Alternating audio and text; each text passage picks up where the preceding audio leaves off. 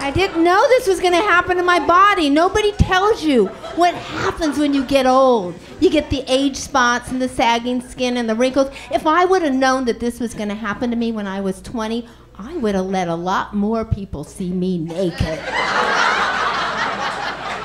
would have. I'm telling you, I found something between my breasts I didn't have when I was 18.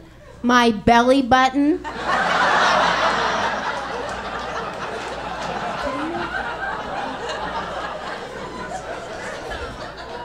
I think that might be my next procedure, because they do that.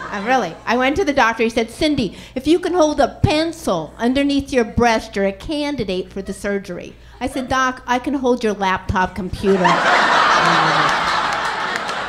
Really. The clipboard and a couple staplers. We could put stuff there. We can.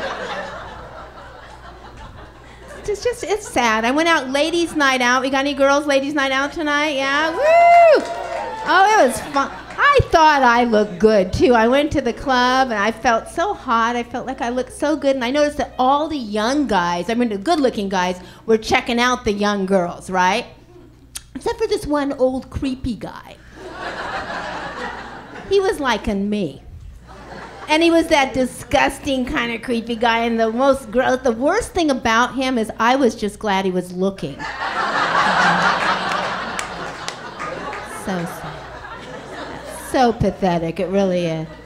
Comes right up to me, he goes, hey, you're smoking hot. You got a daughter?